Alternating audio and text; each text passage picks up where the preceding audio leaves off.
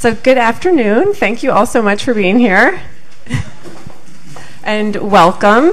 Thank you for your little bit of patience on the time. As many of you know, our program is just wrapping up a conference at the Faculty Center on transparency in the global food system, and now we're very pleased to be here to begin this event. So my name is Kim Kessler. I am the Policy and Special Programs Director of the Resnick program here at the law school, and I want to begin by thanking all of the people who made this event possible. And that starts first and foremost with my wonderful colleagues at the Resnick program. So we have our executive director, Michael Roberts, there in the back, and he's actually sitting next to Professor Grace Bloomberg, who's on our academic advisory board.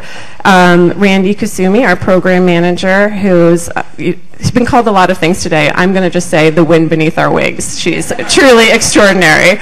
And then all of our conference participants know that, and I want to shower more praise on Randy. And I think our teaching fellow, Margot Pollins, might actually be joining us momentarily. I don't see her in the room. So that's one set of folks, but I also need to thank all of our co-sponsors who have been amazing in helping to bring both this event together and also the broader UCLA Food Day celebrations that have lasted 3 days. And this is, I think, the culminating event for our Food Day celebration. So first, I want to recognize and introduce Dr. Wendy Slusser, who is the director of the Healthy Campus Initiative and leads that initiative with so much vision and has been the orchestrator behind these Food Day activities that I think many of you have participated in over the last 3 days. So thank you so much for that, Wendy, and is co-sponsor of this event. Also the Bloom Center for Poverty in Latin America, and we're very pleased to have Dr. Michael Rodriguez, who's here and also going to join us on our panel later, which I know will be extraordinary. We have the Student Food Law Association. They are co-sponsors and also helping to organize tonight, so thank you to them. The UCLA Institute of Sustainability, who hosted another Food Day event a couple of days ago, and also UCLA Office of Sustainability. I also want to acknowledge we have Paula Daniels, who is on our advisory board and also the founder of the Los Angeles Food Policy Council, so we're very pleased to have her here. And we are also honored to have the General Counsel of the Agriculture Labor Relations Board here in California, and that is Sylvia Torres-Guillen. Thank you so much for being here. We're going to have her colleague on the panel as well. So those are just the thank yous, but I do want to take a minute to introduce our introducer and today. So today's Food Day, as you all know, happy Food Day to everyone, and I think that this is a particularly fantastic way to be celebrating that for a couple of reasons. And the first is that you may be aware there has been the launch across the UC campuses of the Global Food Initiative. It's a very exciting endeavor, and the goal of that is to really bring together the work that's happening across the University of California in research and in policy and in community engagement so that we can improve the food system, which we can recognize is really in crisis. And part of the focus of that initiative, I'm pleased to say, is the issue of equity in our food system and how we can work to make the food system more equitable. As part of that, the initiatives included are to have a system-wide lecture series on food equity, and we want to be able to come together, talk about these issues, elevate this discussion, and understand better what we can do to reform the food system. And our event today is the inaugural event of that lecture series. So you're at the first UC Global Food Initiative lecture series on the topic of food equity. So we're glad for that. And then secondly, because it is an excellent way to mark Food Day, because of the particular focus of Food Day this year. So from the Food Day website, October 24th is a day to resolve to make changes in our own diets and to take action to solve food-related problems in our communities at the local, state, and national level. And in 2014, Food Day will have a special focus on food access and justice for food and farm workers. So this is the perfect segue for me to introduce our introducer to the movie, and that's Joanne Lowe. She's here. She is the executive director of the Food Chain Workers Alliance. She graduated from Yale University with a degree in environmental biology, and she is organized with both unions and a worker center. In 2005, she joined Enlace, an alliance of worker centers and unions, and a year later she became the co-director. She's on the board of directors of the Domestic Fair Trade Association, the City of Los Angeles' Sweat-Free Advisory Committee, and the Enlace Institute Advisory Board. And I'm going to say, most importantly, she is also the vice chair of the leadership board of the Los Angeles Food Policy Council, where I am her colleague on the leadership board, and we're very thrilled to have her here. She's a tireless advocate for workers in our food system. So, Joanne. Thank you. Thank you so much, Kim. So I'm really honored to be here today to introduce Food Chains to you on this special day on National Food Day. Food Chains focuses on farm workers in Florida who started organizing together over 20 years ago and formed the Coalition of Immokalee Workers, one of the founding member groups of the Food Chain Workers Alliance. As many of you probably know, the 4 largest U.S. food retailers now sell 50% of all groceries in the U.S. I'm sure you can all guess which company is the largest food retailer in the U.S.? Walmart, right. Number 2 is Kroger, which owns Ralph's and Food 4 Less here in Southern California, as well as other chains around the country. 3rd largest is Costco, and you may be surprised to learn what the 4th largest food retailer is. Now, anyone have a guess? Target. Oh, I guess you could. This is an educated group. I should have known. And the restaurant industry, while it doesn't have the same concentrated oligopoly like retail, there are still many large corporations that are dominant in that sector. So with that much concentrated power and wealth, you can imagine how that impacts workers and farmers and everyone down the food chain. Right? So understanding how the power in the food system is wielded, the Coalition of Immokalee Workers has developed a successful strategy of going after the corporations that have the most buying power in the food system. And Food Chains really highlights the Coalition of Immokalee Workers' success in developing a market-based solution to human rights and wage violations. The film also highlights issues that are not only impacting farm workers, but all workers along the food chain, from workers in grocery stores and restaurants to and cafeterias, from workers working in warehouses and driving trucks, to workers in food processing and meatpacking plants. In our survey at the Food Chain Workers Alliance, we surveyed over 600 workers all along the food chain around the country, and we found that the median wage for food workers in the U.S. is just $9.65 per hour, and almost 1/4 are paid below the minimum wage. The food system employs almost 20 million people in the U.S., so not only is the food system the largest employment sector in the country, but it's also the largest employer of low-paid, really underpaid workers in America. With immense interest in food these days, today's Food Day, there's over 8,000 events happening around the country. People are thinking about where does their food come from? Is it organic? Is it healthy and nutritious? We need more interest in the hands that feed us, right? And it's really, to me, it's a moral outrage that the people who do the work from farm to plate suffer higher rates of food insecurity and have to use public benefits like SNAP, which formerly called food stamps, at a higher rate than the general workforce in the U.S. So Food Chains is really helping to bring more attention to these issues facing farm workers and all workers throughout the food chain. And that's one of our goals at the Food Chain Workers Alliance as well. So when people talk about a sustainable food system, we want them to include sustainable jobs for the workers in it. So I'm really excited to be here. The Food Chain Workers Alliance is excited to support this film. Food Chains comes out in theaters on November 21st, so right before the start of our 3rd annual International Food Workers Week, which is the week around Thanksgiving.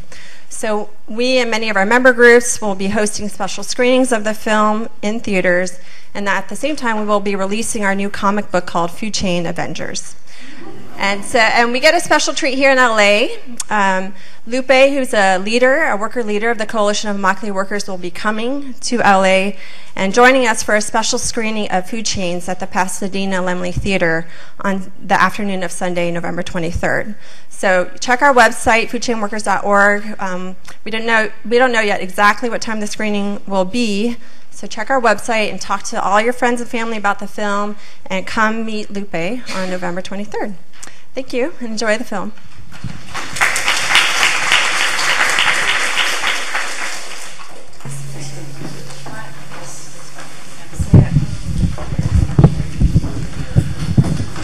Thank you. So that was a very powerful movie. My name is Michael Rodriguez, and I'm the director of the UCLA Blum Center on Poverty and Health in Latin America.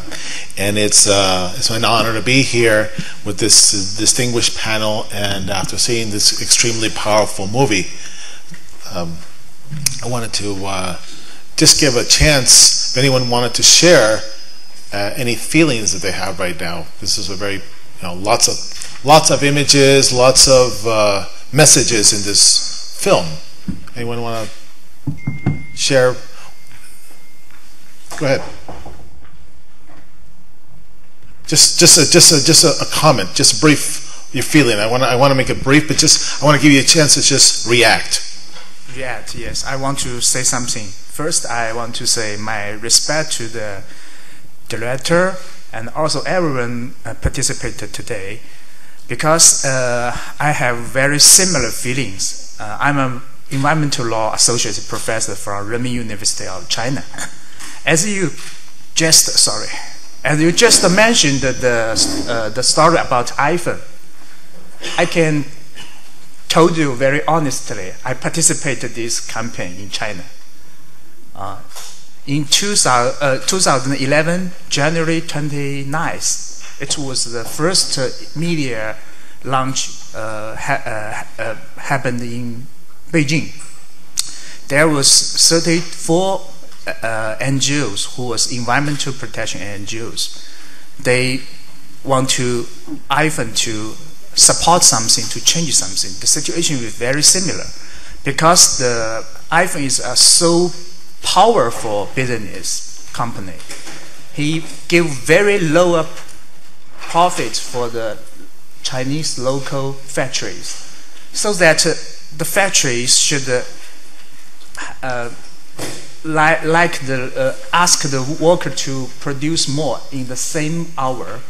Do you know maybe most of you saw the White and Black museum by Jubilee. It's very, very quick. So there was more than 2,000 or maybe 2,000 workers. They are aged about 20s, 18, 19, 20s or more, about 20s. They work in a very clean factories, have a mask, but it was ordinary mask, to clean the screen and the logo of Apple, because it was fingerprinters on that. Usually, in the Chinese labor standards, they should use alcohol. But because the profit is so lower, so the boss of the company, they illegally changed the alcohol to a very harmful chemical named, sorry, I don't know how to say English. It was 正己烷, you know, 正己烷. But it was very harmful. It's destroyed the mind of the young people. Some of them only work there 3 months. 3 months later, they can even not take the tea birth. How can they feed themselves by working later? So this was the first story and the first announce. They just want iPhone to do. iPhone can, like the Walmart, they say, oh, we're just a buyer. The factory is a supplier. And the difference is it was happened beyond overseas. And the end users and the workers just wanted the iPhone to recognize this factory was their supplier, and just want them to say, to give some power to the factory boss to be comply with the labor standings and the labor laws in China. And also later the second media process. After that, the iPhone, the Apple company, they answered, our policy is keep secret. They do not recognize this and say nothing and do nothing. So the NGOs, and many lawyers, one is my student, they participate in it. they get more proofs to prove that was iPhone supplier companies. And luckily, under the help of the NRDC, that was a very famous United located NGOs. They find the proofs. Later, the post the new I don't know the name of the new CEO of Apple company. When he came to be the new leader, he visited China to sit down with the 34 NGO leaders in China to discuss and to solve this problem. Because Apple, they have the policies to be friendly to the earth, So the problem is very similar in this situation. And thank you. Thank you so much for sharing your passion and also helping us to underscore that this is not just a problem here in the United States, but this is a global problem. Yes. One more sentence, just suggestions. As a law professor or a law student, my suggestion is how to solve this situation. Maybe next story will happen in some place in Africa or more poor place. How to solve this? How to ask the big companies, big power companies, to control legally, to control have legal basement to control their suppliers, to comply with the labor, the environmental laws and the policy standards. So the standards is lower than the U.S. or the other developed countries. Thank you. Thank you for sharing. Thank you so much. As I said, this is a human rights issue. Yes. And before we started, the panel spoke, and we talked about an order. And one of the things we wanted to do is we wanted to start off with Stephen Lee talking a little bit about some of the context and historical issues. Stephen? Thank you. As I was scribbling down my comments. So first, let me just thank Kim and Randy and the other organizers of this great event. Let me also just commend Sanjay one more time for putting together a beautiful, beautiful film. Very, very moving. I never get moved. I found myself very, very moved. So as I collect myself, let me just, as Michael suggested, give you a sort of overview. Try and put the struggle of the coalition of molecular workers in a bit of context. And so one initial question that you might ask is, well, where does Florida fit into this larger history of agriculture and migrant labor? You saw a bit of this in the film, where you saw a long history of African American migrant labor in the South. But I want to just remind us that these workers currently in Immokalee are part of what I would call the new Latino migration. Historically, when you think of Latino migration from Central America and Mexico, you've thought of destination states like California, Arizona, my home state of New Mexico, Texas. But over the last couple of decades, you slowly have seen Latino migrants go inward to the Midwest and to the South. Not surprisingly, you have seen a rise in anti-immigrant ordinances in places like Fremont, Nebraska, and places in Georgia. North Carolina, for example, has the largest undocumented, is the fastest growing undocumented population in the country. So I just want to put some of that in context. This is all happening, and with the changing directions of migrant streams. Now, as for the workers themselves, their efforts to draw attention through shaming techniques and boycotts, this all fits in with a much longer history. You saw the references to United Farm Workers, but this actually goes back much earlier in the country's history, in the late 1800s, early 1900s. The Knights of Labor and produced or relied on boycott lists, for their members to just withhold their services or withhold their money from ununionized employers. The AFL also developed the union label at the time. as a way of separating workplaces with unionized labor as opposed to those that were not. And of course, a civil rights movement as well during the middle of the 20th century relied on this. Now, what's really interesting about the food industry, however, is that many industries in which these sort of boycotts occurred have moved overseas. So it's in terms of workers in the United States, it's very difficult to initiate such a tactic. But of course, the food industry is one that remains fairly rooted in the United States. I mean, part of this is because, well, I mean, places like McDonald's and food service. I mean, the whole point of going down having prepared food is to have it right there available to you. But even in terms of agriculture, despite the sort of competition that farmers face from overseas farmers. There's an increasing attention in food culture paid to the origins of food. There's a sort of like local movement that's taken a rise. The farmers market has become a sort of regular part of people's consumption patterns. So as a result, people are much more fixated on food in the United States. And as a result, you have this opportunity for workers to develop an alliance with consumers. As it turns out, food law is actually an area of law that's fairly accommodating to trying to produce informations for consumers. I mean, so much of today's talks were devoted to that precise issue. Now, I want to say that going beyond agriculture, this is actually a move that seems to be embraced by advocates throughout the industry. So just let me give you a couple examples.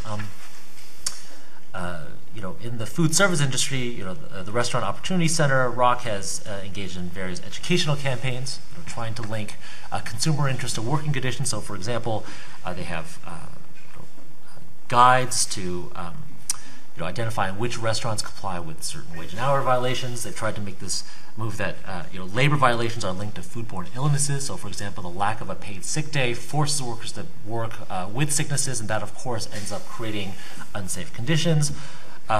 You see, similarly, the Department of Labor has this new app that you can download onto your phone that is called the Eat, Shop, Sleep app, and it actually lists, if you're looking for a restaurant, it actually will reflect whether or not a particular restaurant has a wage and hour violation against it. So again, as part of this marrying of this consumer protection framework with labor enforcement.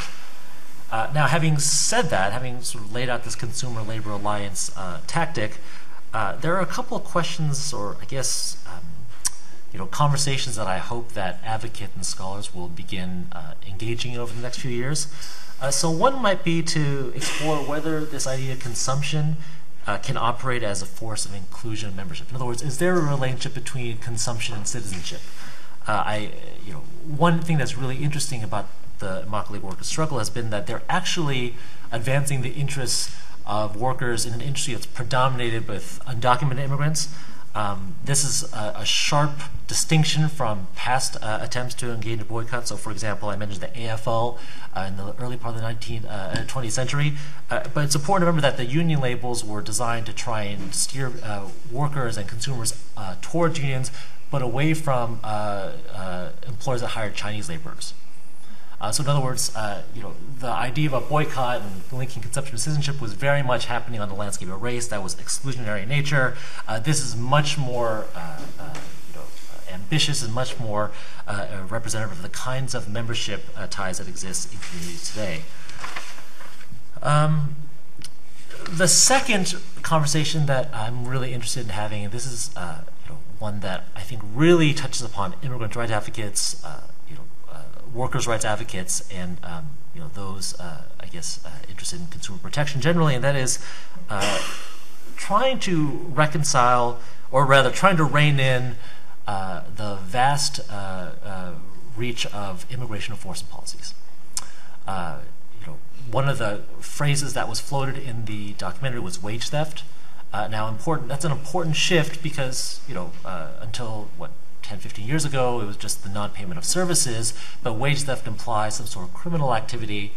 And when you have criminal activity in most jurisdictions, that means relying on the police to enforce and investigate and enforce these laws.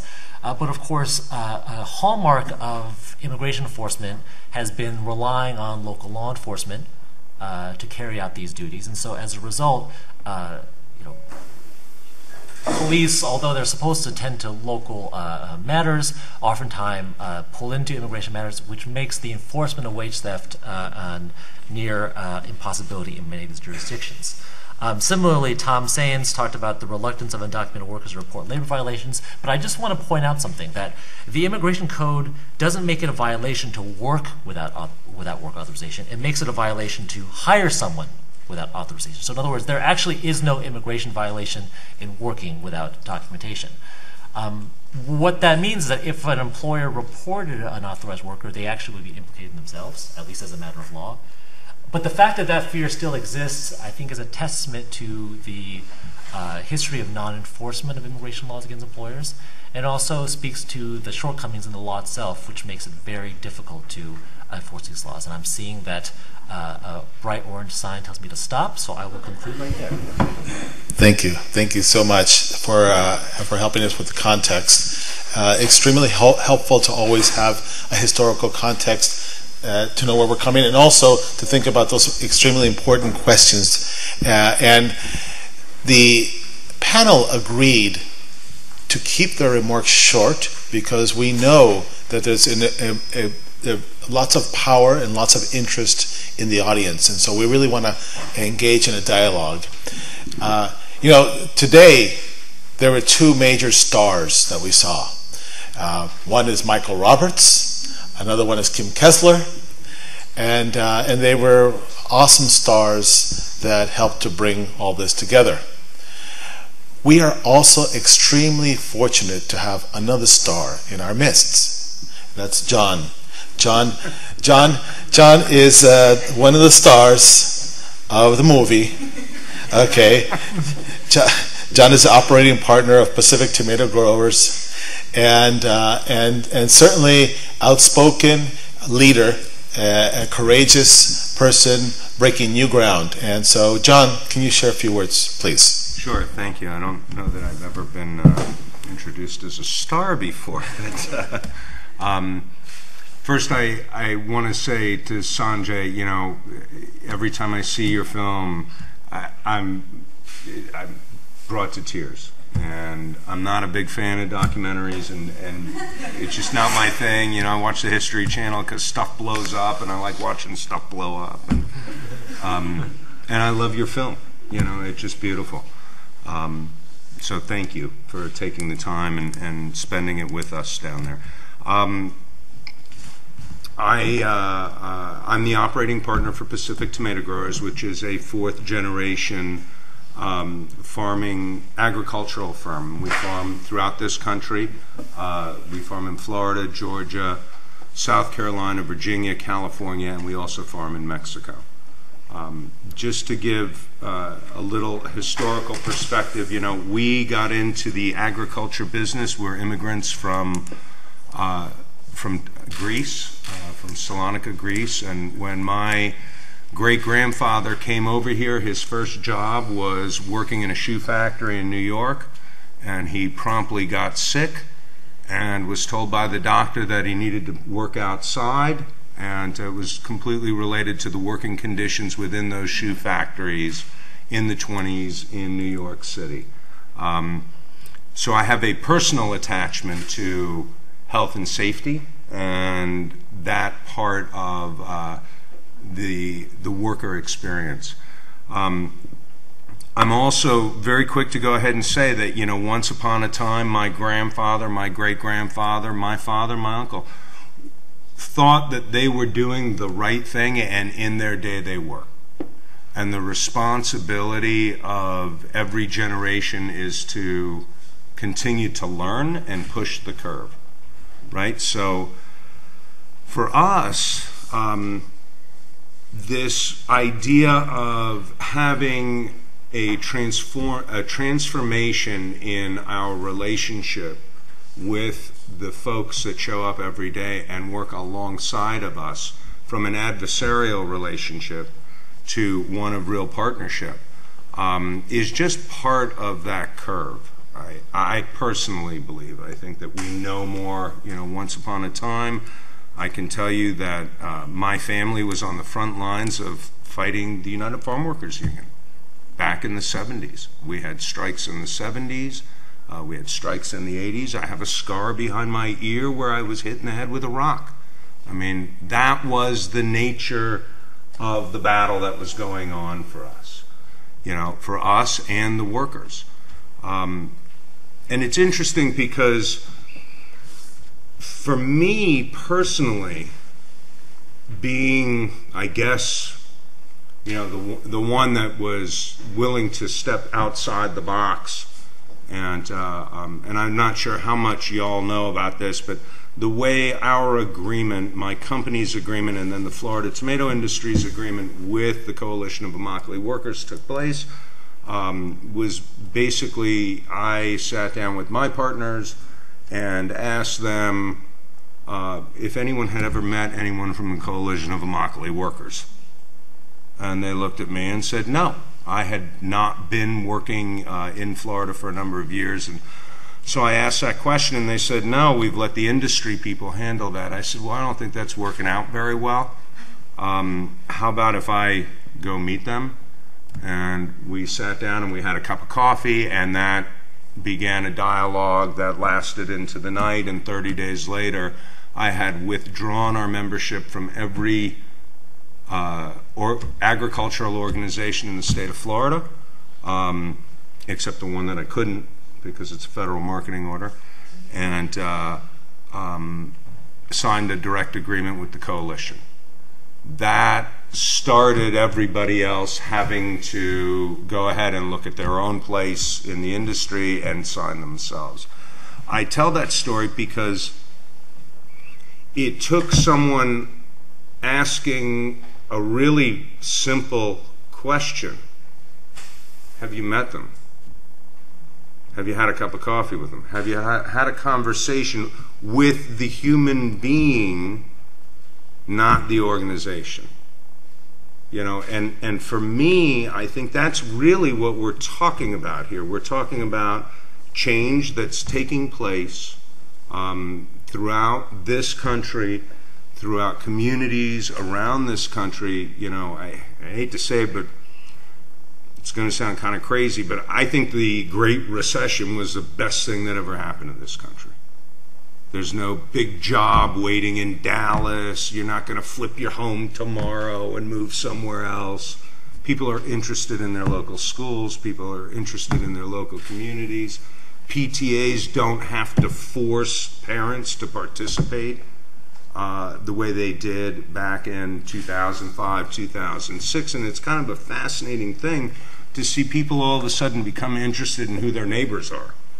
And I think the same thing applies to food, and I think the same thing applies to the workplace environment. At least it does for me. What is really, and there's a lot of stuff here for me.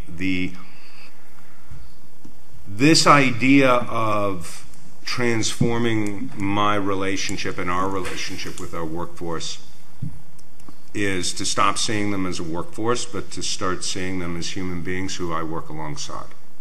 And it's as simple as that, you know. I mean, there are a lot of folks that I get up every day, I saddle up, and I go to work with.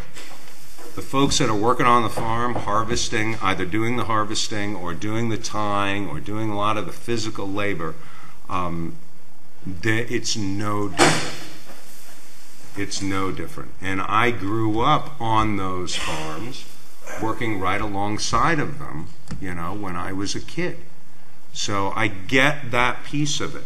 The really fascinating thing around this story to me is the role of non-governmental organizations and the role that they can potentially play in spearheading change in this country.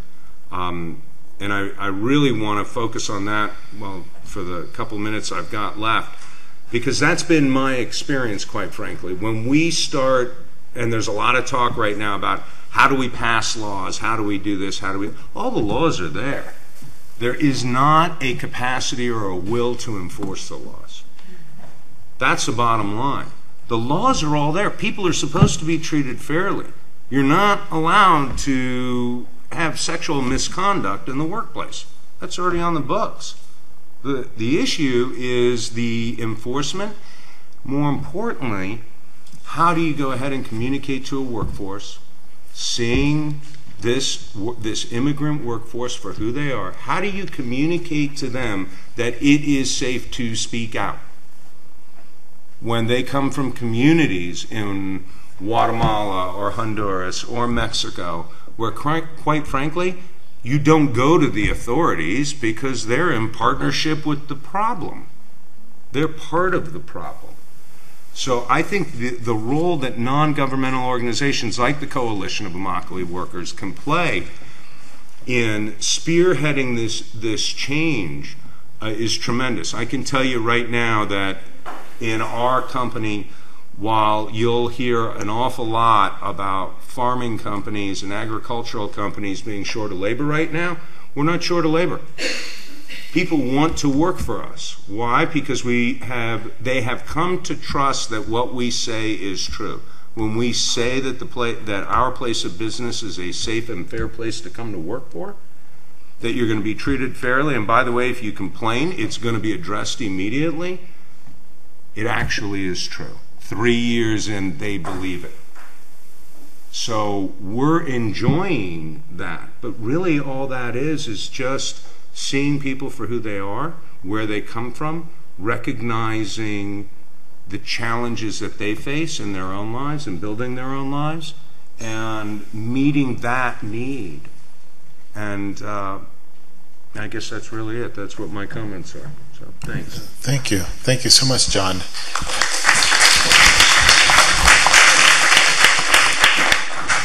It takes a lot of courage to be the first person to step up, and it is so important. Makes a difference, and you've made a difference, and so we appreciate you being here and sharing your views as a grower and as someone who's gone through the process of being an adversary to a trusting friend. So another person who's very trusted and is a champion of change is Alegría.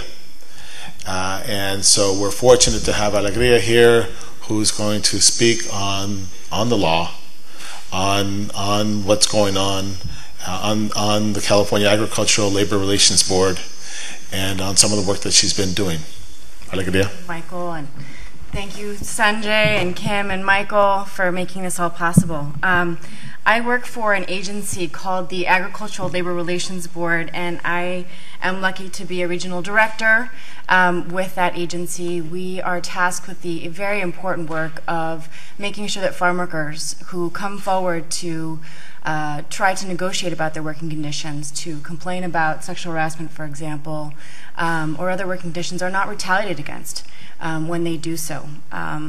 And I do this work from deep places in my heart and in my family roots. I was struck, Sanjay, by that moment in the film where it talked about, one of the workers were talking about how he does this work because of the generations that will come and enjoy the benefits of his work. And I am the generation of a farm worker kid from California who enjoyed the work that my grandmother started, that my father and my mother started after she kind of paved the path for them. And reap the benefit of all of their work. I'm now a lawyer, and I take this work on, continuing their work, with a lot of respect and love in my heart for what they did. I started lawyering at California Rural Legal Assistance, which is a legal aid organization for farm workers, where I really learned kind of the inner workings of California law, as well as what was really happening in kind of ground zero of California's industrial agricultural economy. So I litigated on behalf of indigenous farm workers who are recent and newest immigrants from Mexico, as David Bacon mentioned in the movie, who are the most recent people to get pushed out because of NAFTA and other global policies that have really impacted their ability to live sustainably in their own country. And I also litigated on behalf of H-2A guest workers in California, whom we are seeing more and more of somehow. Doesn't make a whole lot of sense to me, but we are. And I litigated wage and hour issues, pesticide poisoning, sex harassment, housing, and environmental justice issues. So everything that you saw on that film is happening here, right near you, not that far away, just a couple of hours. And so for everybody who's in Angelino or from the Bay or from another city, I really want to challenge you to get out of your little frame, to get out of your city, to drive 3 hours, 2 hours, to go look at Arvin and Lamont and Weed Patch and Fresno and Turlock and all these wonderful communities that feed you every day. So like I said, I do this work from my heart, and I'm inspired by the people who paved a real transformative and positive path to change. And these people that I do this work on behalf of are amazing drivers of our very powerful agricultural economy, and they feed us every day. So I come from an advocate background, and I now find myself in the interesting position of, after having sued the state for many years, now working in the state. And I'm going to tell you a little bit about the history of the ALRB and how I found myself there. And so in preparing for today, we had a really enjoyable conversation, the folks who are here today, reflecting on the film. And Sanjay reminded me that California farm workers enjoy a relative privilege in comparison with workers in the rest of the country in terms of the kind of strong legal protections that they have in the workplace. And at the same time, you know, it's telling about the work that I experienced as an advocate here in California about how much work we still have in front of us, even with the strong laws and the protections that California farm workers enjoy. And so they do enjoy this unique regulatory and legal structure that most of the farm workers in the rest of the country don't. And it's because of the work that the first real successful organizing attempt of farm workers by the UFW in the late 50s and early 60s that you know, this combination of civil rights and kind of traditional labor organizing as well as non-traditional labor organizing that really resulted in a change in the power dynamics that had been historically present in ag labor relations in California and all of the unrest and instability that it brought.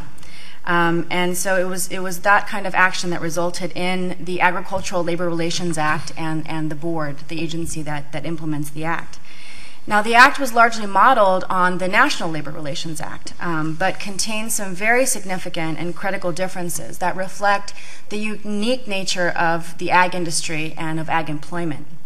So, for example, the National Act contains a large and lengthy preamble talking about, you know, basically explaining the need for its existence, that, you know, there's a need to safeguard commerce and to ensure that there's a free flow of commerce and that there's been these problematic folks who have blocked commerce and have made things very unstable. And so it might be a good idea to have some, you know, collective bargaining that would help to ensure that commerce kind of still freely flows.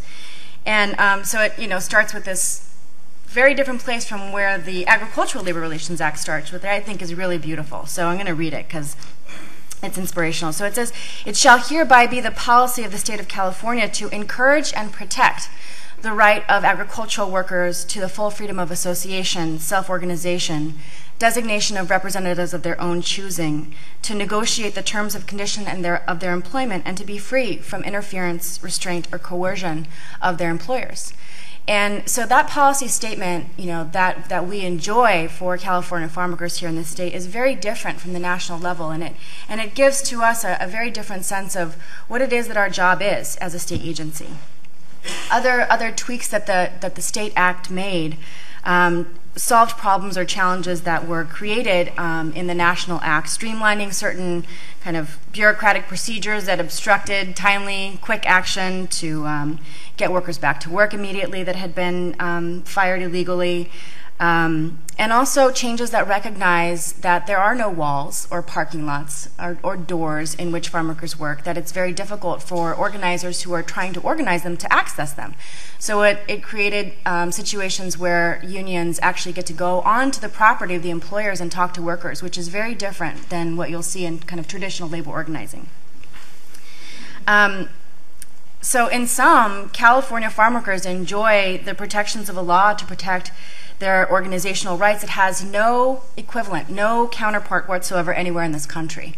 But from a perspective of an advocate and a historian, I know much better than to hold up some beautiful law on paper as, you know, the marker that there is justice in California for farm workers. And that's because, as we know, laws and the justice that promise, you know, are only meaningful when they're enforced.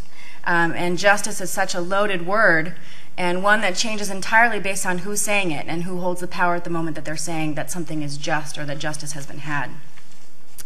So the creation of the Act also ensured that the unions, who could have really acted freely in any way that they wanted to because there was no regulatory structure that kind of locked them into rules and regulations about how they needed to behave. And so the Act really also represents a compromise between kind of employers and unions to behave in a certain commonly accepted way.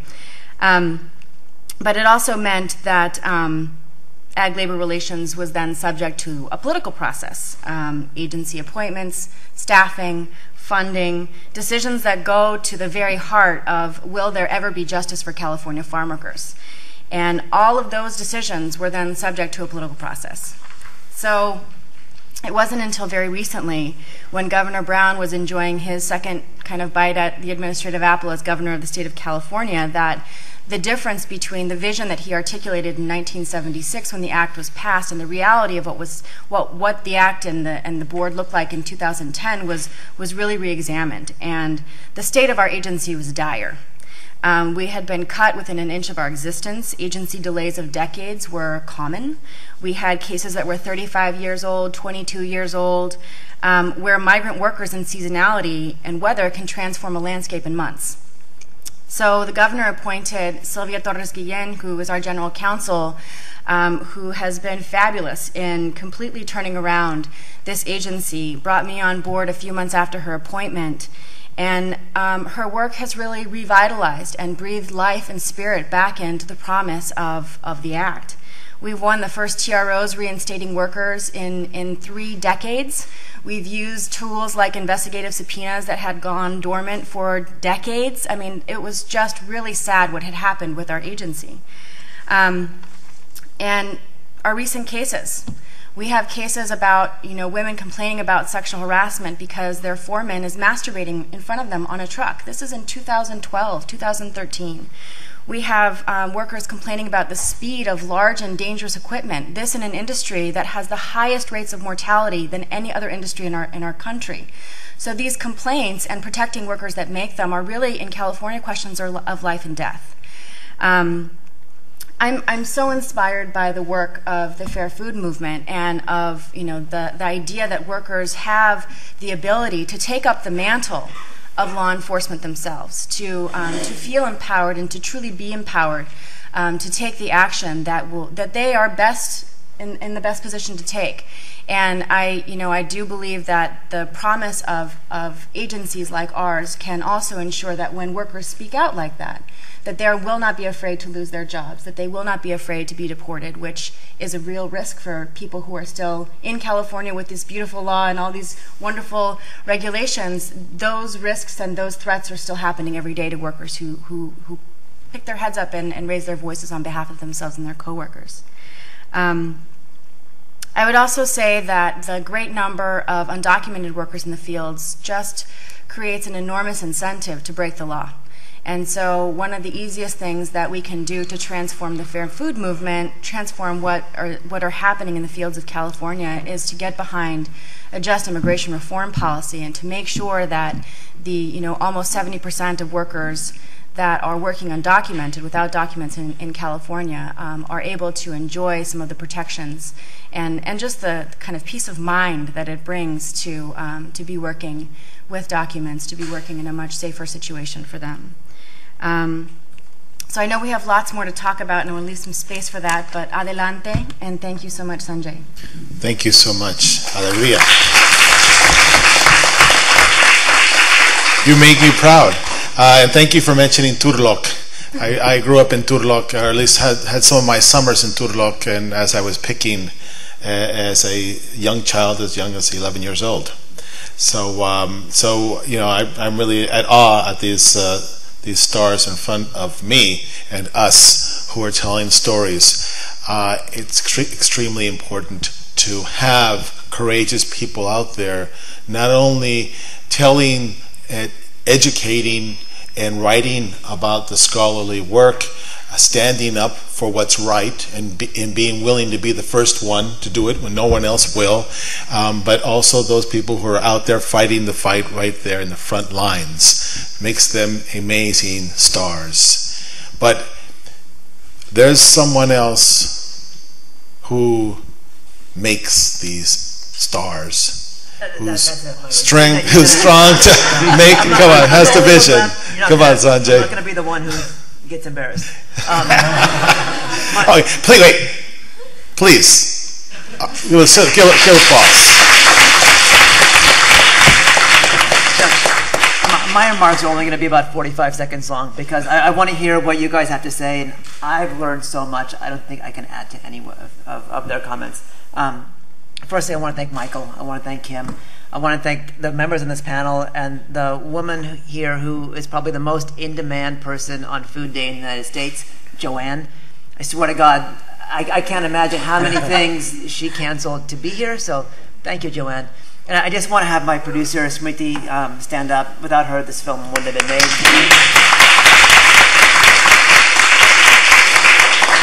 And those of you who are on your phones right now as I speak, please go to Facebook and like our film. Those of you who aren't, I can't just express how cheesy it is to say that, but how important it is as well, because all of you saw the movie. Our film opens on November 21st in about 20 markets around the country, in English and in Spanish. We had Demian Bashir, Alma Martinez, Jose Ronstadt do the whole movie in Spanish. So we're opening in Bakersfield, Salinas, Pittsburgh, in Spanish. You guys have seen the movie. If you don't think it's terrible, please do me a huge favor and spread the word. If the film doesn't do well the first 3 days, that's it. That's just the way the industry works. The 3 years that we've spent on it, the work that we hope it will inspire, won't happen because we're in an industry that's very ruthless. And those of you who live here in Los Angeles know the reality of Hollywood. And those on the panel who said that they don't like documentary films, know what I have to work against. So that's all I've got to say. I'm really eager to hear what everyone here has in terms of questions.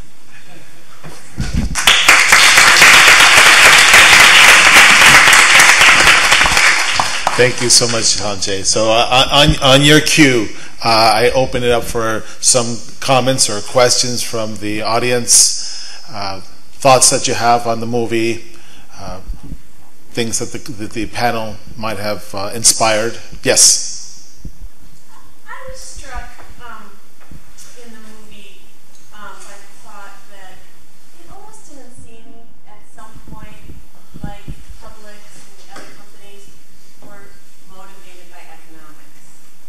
It really seemed like something close to violence or cruelty or something much deeper than economics. And I just wondered whether you thought that as well. I'll just address that really quickly. I think John can speak to that too if nobody records his comments because he sells to everybody. I don't know if people have read Gilbert King's book, The Devil in the Grove. Pulitzer Prize-winning book about Thurgood Marshall's battle against really the KKK trying to free 4 young boys convicted of rape who had nothing to do with that crime. Central Florida, where Publix is based, used to be the stronghold of the Klan in Florida. There were more Klan members in Florida than any other state. There were more lynchings in Florida than any other state combined. The area of Central Florida, Lake County, Lakeland, Orlando, for decades, if not centuries, treated farm workers as peons and paid them as peons, as sharecroppers, and treated them as subhuman. That's the only explanation I have for Publix. I'm not saying that Carol Jenkins, who's the CEO, was a member of the Klan. I'm not saying her dad was, but when her dad started Publix in Winter Haven, Florida, I guarantee you that was a whites-only store because the governor at that time in Florida was an avowed Klan member. I'm not saying George Jenkins was a Klan member, but I can guarantee you that he could not do business or start Publix or expand it if he didn't have the support of the Klan. Companies that aren't public, Publix is a private company, have no impetus from ideological institutional shareholders to change. Wendy's, on the other hand, does. Those of you who are part of UCLA, I can't say for sure, but I'm pretty sure UCLA probably has its pension fund or its endowment is invested in Wendy's. Wendy's has no reason not to sign the Fair Food Program. They have no reason not to bow to public pressure. I think that Wendy's will fall before Publix does. I don't think Publix will fall until it launches an IPO, which I've heard is predicted. John, I don't know if you have any thoughts or that you can share. No, I mean, I think you said it perfectly. They're a privately held company, closely held by the family, and so they get to make decisions like that. I also know that there are, quite frankly, lawyers in the corporate world who are sitting around advising their board members that this is a gateway to being a co-employer. And that's the story that we are met with by Publix, by Wendy's, by any other. That's the resistance and the legal basis. I'm a high school dropout, so I don't know about all this legal jargon, but that's what I hear. You know, that's the word that comes back to us, that the idea of being a co-employer is something that is being told to them by their legal counsel, and that's what their resistance is. And since John signed the Fair Food Program, Publix hasn't bought a tomato from him. And he's the second largest tomato producer in the United States. So yeah, it doesn't make any sense. Michael. Thank you. Very, very interesting. Enjoyed the passion and all the messaging that the film presents. I'm wondering, Sanjay, if you could, it was interesting at the end where Walmart's in the game with you. Yet the film isn't really explaining how that process happened. And could you just sort of walk us through that process? And then is Walmart interested in promoting the movie? So there's stuff that happened. Obviously, you always need leverage. No negotiation can reach a positive conclusion without leverage. The CIW had the Fair Food Program. They had data. They had a few interested members in Walmart, and I should say, for everyone who doesn't know, Michael used to work in Bentonville. Not officially for Walmart, but he knows Walmart probably better than anybody in Los Angeles. So, you know, they have a man there, an executive VP named Jack Sinclair, who came in with some pretty radical thoughts about the supply chain. Jack's not a labor guy, but he applied an analysis to Walmart's agricultural supply chain, understanding that without labor, their U.S. base of products would disappear. And he felt that he or Walmart had to invest in the same rural economies that they were decimating. It's just, Walmart's a big company. There's a lot of contradictions. So Walmart, in the agricultural side, is investing heavily into companies that provide technology so that more and more produce that they sell can be locally grown. Now, for them, locally grown means like growing tomatoes in greenhouses in Maine. But still, the environmental impact is lessened. So they understood the value, the dollar value of labor. The sticking point for them was the penny per pound. And they agreed to the code of conduct of the CIW. They agreed to the whole Fair Food Program, but the penny per pound. And that took a lot of convincing, and I know a lot of things happened behind the scenes. You know, every food justice activist or advocate that you could mention or that you can think of had a hand in that. But I'd love if you know, there's a person in the room right now who's fighting a battle against Walmart, you know, and who represents people or is in the kind of scrum, and I'd love to hear your thoughts on that, Joanne, because I don't want to sugarcoat it. They have a long way to go. And they didn't watch the film, or they have watched it. They invited us to do a screening in Bentonville. They wanted to see the film first. And we purposely didn't take out the Bangladesh stuff. They were really eager to see the film. They really wanted us to come and show the film to them. But 8 weeks after I sent the film to them, I haven't heard a word. So I don't think they like it. Just for clarification, I actually live in Fayetteville. Sorry. Where I was at the University of Arkansas. In fact, Professor Susan Schneider is also at the University of Arkansas in the shadows of Walmart. But I think the culture of Walmart in Arkansas is very unique, obviously. But I think it's an amazing feat in getting them to the position where they are, given the history and the track record. And to me, that was almost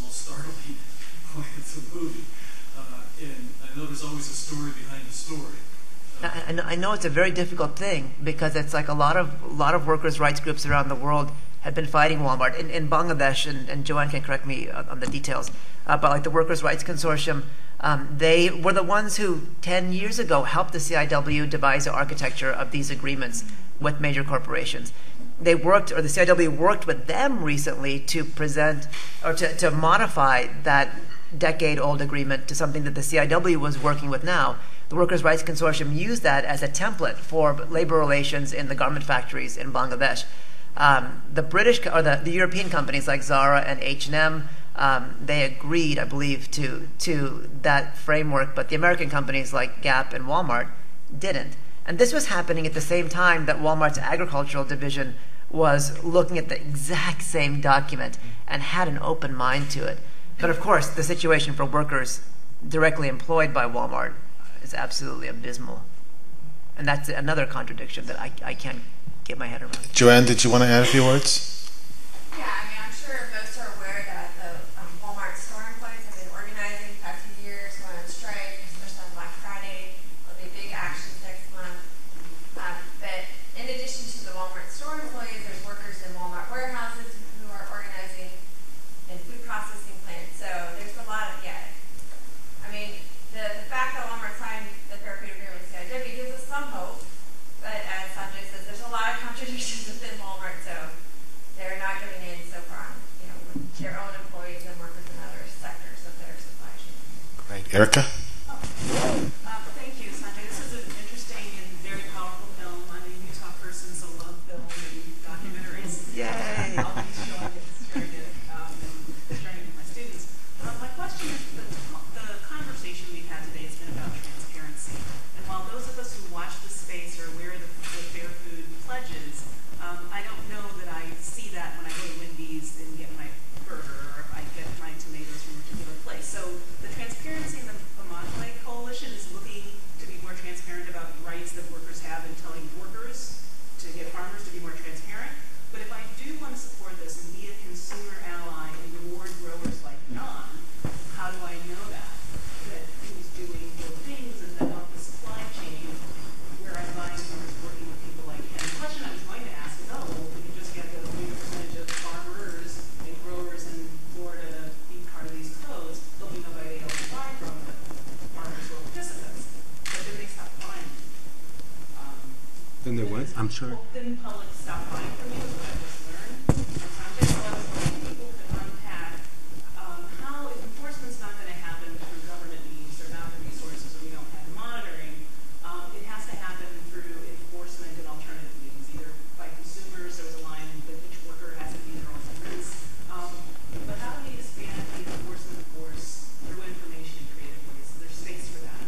How do you not get to be the only guy out there?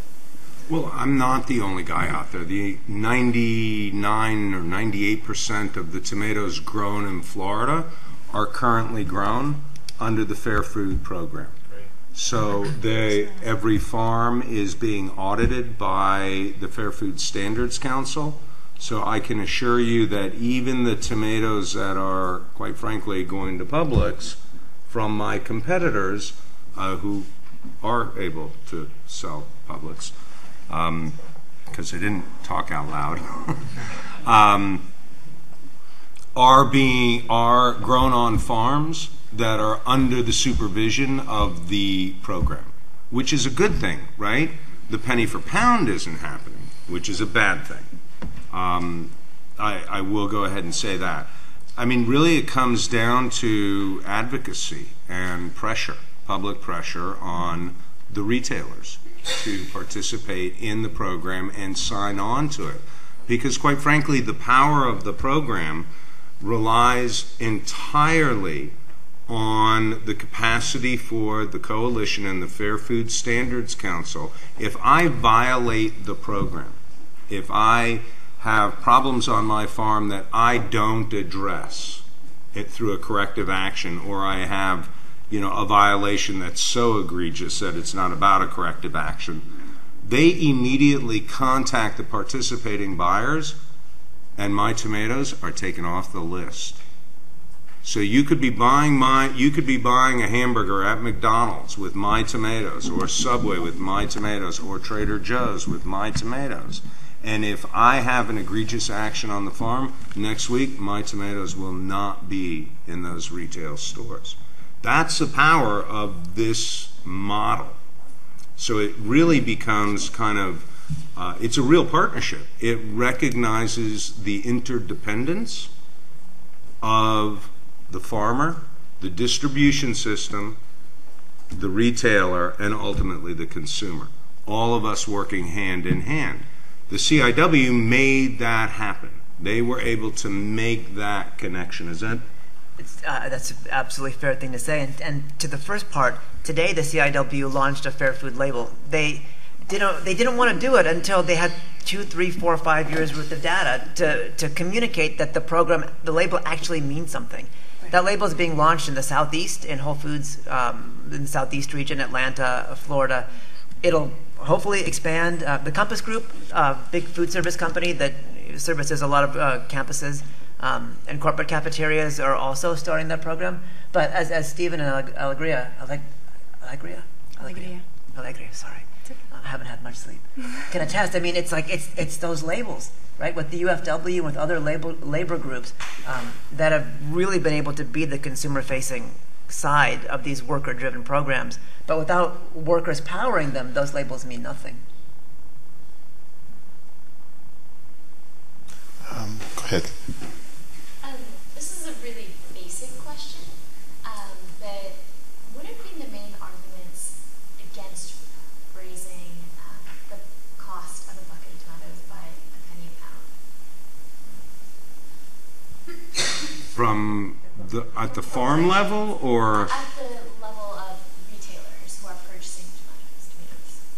Well, it really isn't illegitimate. I mean, I just. What if that was very good? I think because Well, it's economics. I mean, a retailer, you don't have mom and pop retail stores anymore. I mean, there are certain parts of the country where there are local retailers that are privately owned. In Southern California, we have Vallarta supermarkets. You know, Vallarta supermarkets, they're superstars. I mean, they will go ahead and they will sell more tomatoes out of their 43 stores in a week than every Safeway-owned store sells in California.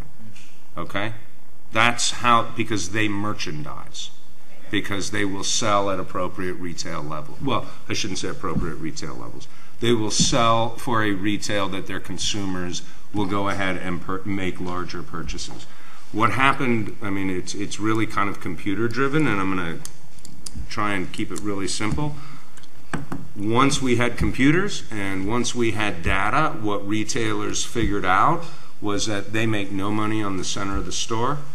All their money is made on the outside of the store, and that's why you see these hot food delis and the salad bars and all that sort of thing going on.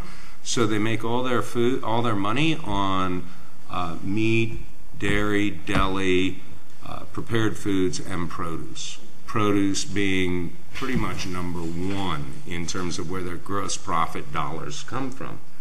So they ride the markets. It's just plain economics. I can tell you right now that for the last 4 months, I have been selling tomatoes, a 25-pound box of tomatoes, for between $3 and $5.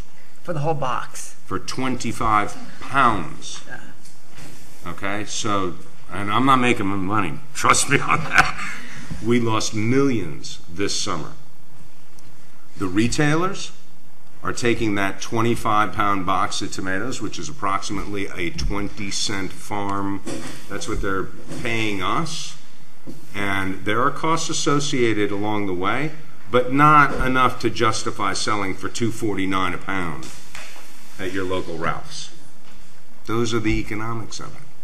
So they're supporting this huge infrastructure, and it really, now we're getting into the economics, but I mean, it really happened, a lot of this happened when they made their big expansions and they were able to borrow a lot of money, to buy a lot of real estate, to buy up their competitors for a lot of money, and they have huge debt loads, and it's that piece, you know? I would just say the other thing that is kind of really interesting to me is looking at how complicated and complex and sophisticated ag economics has gotten. So, and this is just kind of from the liability perspective, when you're trying to dig around at like who's the person who's got the deep pockets, or who's the person that owns the land, or who's the proper employer in a lot of these situations. A lot of the more sophisticated growers have figured out how to, kind of vertically and horizontally and all the other ways that you can kind of chop up your business to figure out how, you can take from this to pay here so that you're staying solvent and everybody's got a piece of some kind of the business. So, it might be that one company is the farm labor contractor who provides the labor, and the other company is the distributor, and the other company is the person who sticks the label on the box, and the other company is the one who gets it out there. So it has gotten incredibly more sophisticated, more complicated for us to understand. This kind of thinks this goes to your question of like, how do we understand and how do we make some of this transparent? It's purposely been a non-transparent process to make it that much harder, to figure out who's stuck holding the bag, who's the guy with his finger on the nose, and that's the goal, is to make sure that nobody's got, sitting there with the finger on the nose. And I understand, this issue of corporate attorneys saying, well, you never want to be caught as a joint employer, because that really is, what everybody's trying to avoid all the time. So the transparency issues in ag economics especially are just massive, and make our jobs really interesting, really difficult, let's see, we've got 10 attorneys statewide for the entire state of California looking at unfair labor practices, 9 investigators. So, I mean, we can win a couple of big cases and hope we send a message that way. Because otherwise, to try to kind of tease out and get to the bottom of some of these issues is going to be really close to impossible without the levels of government that we once had. And I think this also goes to the question of, your point of NGOs playing a much bigger role in some of what's happening right now. Well, the reason why that's necessary is because there's no more government enforcement, because we made decisions to, cut and whittle away, and frankly, the political will hasn't been there to have people who care and who know be in the positions that I'm in. And I am sure that given a change in political wind, that I won't have a job and Sylvia won't have a job, because that's not going to be the interest of the people who are being power at that moment, to have people in these positions that know, that want to know, and that have the ability and the desire to figure it out. And along those lines, we're 48 states down here, right? 48 contiguous states. So the idea of having state laws that the minute you cross the border, everything changes is absolutely crazy when it comes to this interdependent system of growing, what is really kind of a security issue as far as I'm concerned, like we should grow our own food or be able to grow our own food. So that system of government that we have set up called states, I mean, it really, and the federal government doesn't have a willingness to get involved in that. It is not capable of going ahead and crossing that bridge. I have been an example of that. I mean, here, we're an advocate, and we're very involved in creating safe work environments. We do these audits, these CIW audits that we do on our farms in Florida as part of the required program. We actually do on all of our farms across the country, except in California, because I have a UFW contract. That was our decision to do that, because what we have found is that it makes us better at what we do, and if I can't make a living having a safe and fair work environment, then I need to find something else to do with my time to feed myself and my family. Now that's our commitment. But what ends up happening is that other folks then go ahead and they stop farming in Florida because the season's over, and now they start in Georgia, or they go to South Carolina, or they go to Tennessee, and all bets are off. So we've got workers who are leaving Florida and going to Michigan to pick blueberries, and there's nothing there for them, right? So there's nothing in Michigan that's going to model what it is that their experience was in Florida. The reason I bring this up is because I've been trying to deal with the federal government on a piece of property that they have empty, worker housing in Florida. It's been sitting empty for 4 years. I can't buy it. I have an accepted offer, and I can't get anybody to sign the papers. So trying to get government to move on, and respectfully of government. I'm with you. I'm with you on that. Respectfully of government, it's like we need, we can't wait to protect people. It's not like we can wait for this system to develop. We know it now. We know people's lives are in jeopardy right now. We know their safety is in jeopardy right now. As we speak, somewhere on a farm, a woman is being sexually harassed or assaulted. Guaranteed. I absolutely guarantee that. That is happening right now as we speak.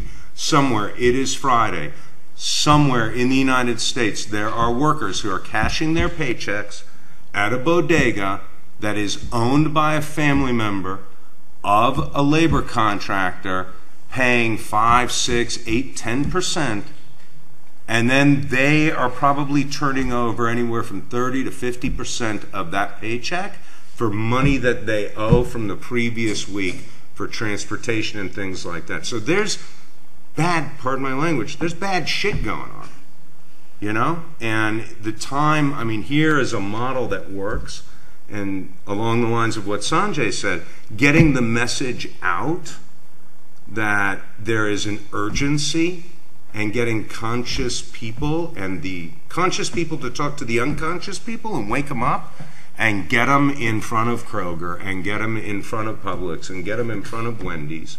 And, let's do something about it. It's kind of like the Home Depot commercial, let's build some stuff. Anyhow, thank you. Thank you. I'm a little passionate. Yeah.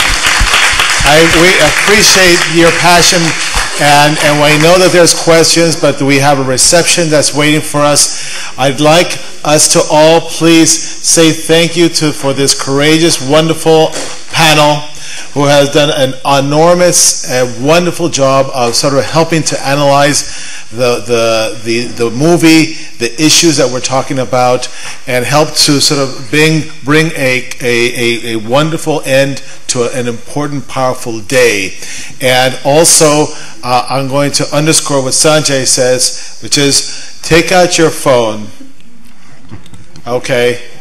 Take out your phone and go to Facebook, and all you've got to do is put in the movie at Food Chains Film. At Food Chains Film.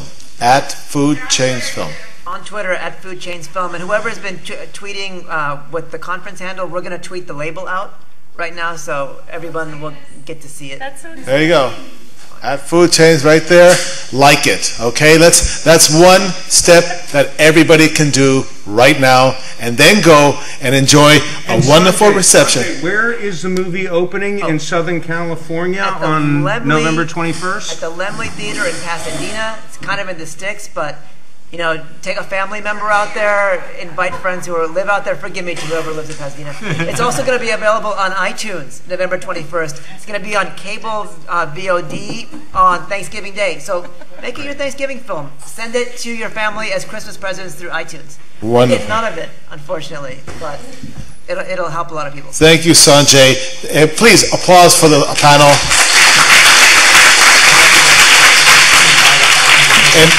And the reception is being sponsored by Healthy Campus Initiative, envisioned and supported by Jane and Terrell Semmel. This stuff makes me Perfect. One, teacher short.